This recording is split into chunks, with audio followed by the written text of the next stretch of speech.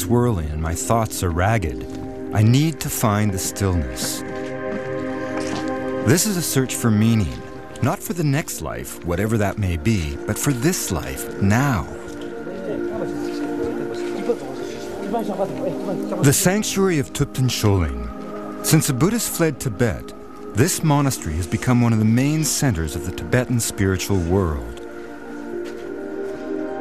The 800 monks and nuns who live here are preparing for the Mani Rimdu, a celebration of compassion that represents freedom from samsara for all the sentient beings of the world.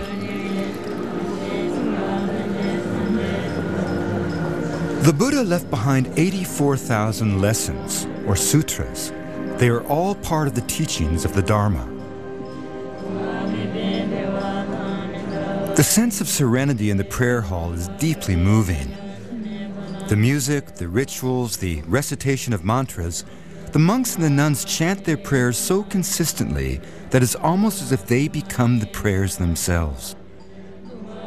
You know, this is not all about the twiddling of thumbs. This is 2,500 years of scholastic vision, of intensity by millions of people to try to understand the nature of existence and to encode that in a set of scriptures that become like roadmaps to the path of liberation and wisdom.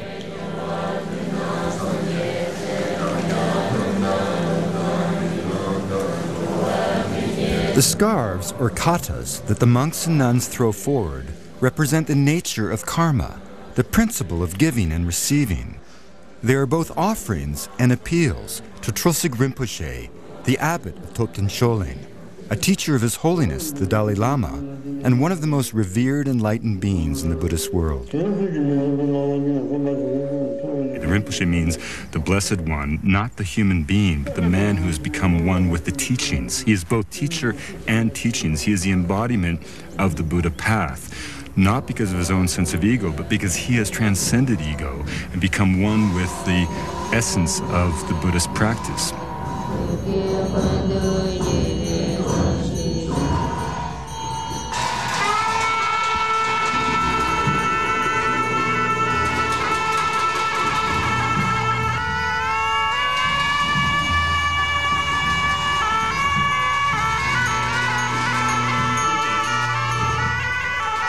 Tibetan Sholing has grown so much that they have had to build a new central temple and quarters for the additional monks and nuns.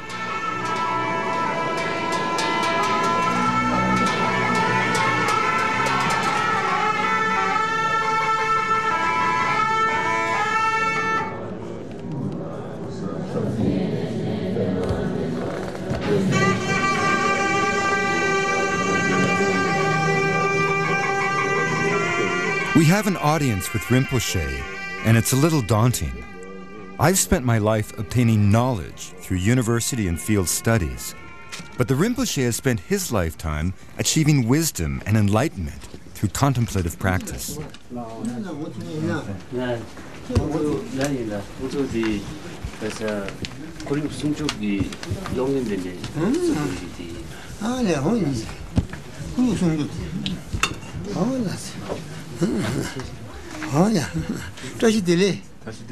know, the first time I was in the presence of Trulsig Rinpoche was 3 years ago when I visited Tibetan Sholing monastery, and I was working on another project, and I had a whole list of specific questions that I was planning to ask him. When I came into this room with all these questions, I forgot all the questions and I started to cry. And tears came down the corners of my eyes. And, you know, coming from the background that I come from, you know, men don't cry, and they certainly don't cry easily.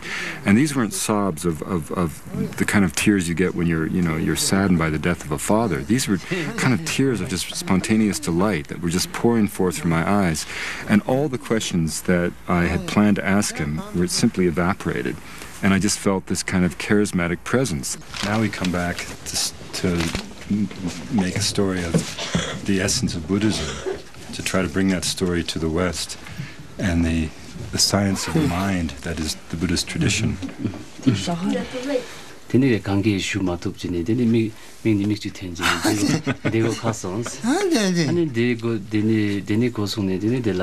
당한 주기 낭백이 골라 다 셈기 취기 돌라 되니 공디 롭종제 디통에 된단다 롱년서에 조짐진디 이 지와 하나 지난 패셔지 지와 지는 지리스 So before you forward your question, so if you like, you can bring now your question.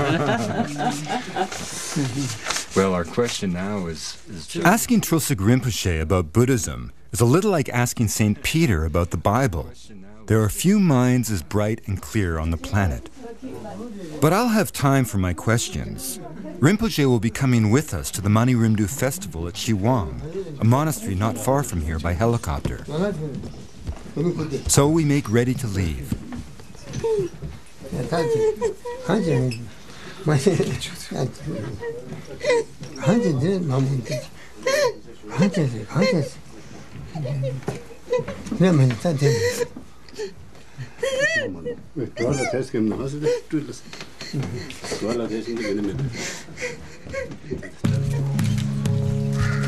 there are tens of thousands of people in this part of the world who would give their eye tooth to spend one moment in the presence of Tulsuk Rinpoche.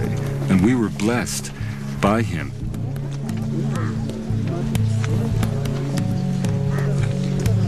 He is the embodiment, he is the 33rd reincarnation of the most foremost disciple of the Buddha. He represents all of that Buddhist lineage. And the point of Buddhism is not simply to, clear the mind, still the lake, and all those wonderful metaphors. It's to embrace compassion. It's to be compassionate. Rinpoche is living proof that compassion can be achieved as a state of being, that contemplative practice will result in serenity and enlightenment. This is what we mean by a Buddhist science of the mind. It is the empirical pursuit of the truth. But the amazing thing for me is the realization that there really is a path that can lead to a transformation of the mind and spirit.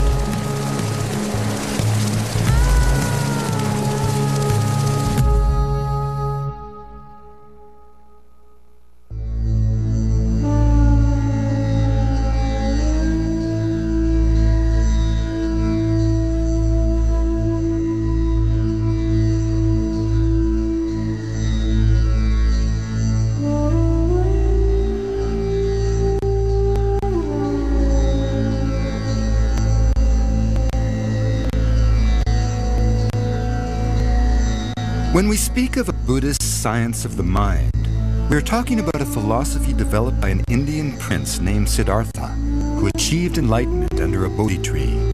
Siddhartha became the Buddha. Monasteries like Thupten Choling, the one we just left, and this one, Shiwang, are repositories of Tibetan Buddhist thought. The trouble these days is that Shiwang in particular is vulnerable. There has been a Maoist uprising in Nepal for the last decade, and almost all of the Shiwang monks have fled harassment for the safety of Thupten Choling. Now only 8 stay here full-time. But this is a time of year when Shiwang comes to life again. Tibetan pilgrims, Sherpas, and dignitaries all come here for the Mani Rimdu.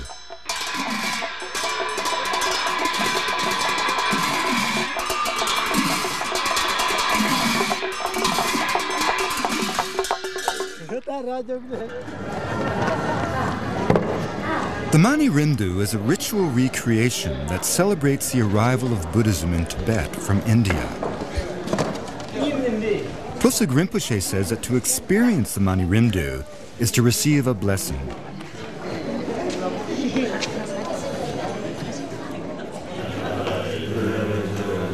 The prayers before the pageantry of the festival connect to the very essence of Buddhism. The fundamental idea is that everyone has the potential for inner transformation. We all have our own perfect jewel buried deep in the earth.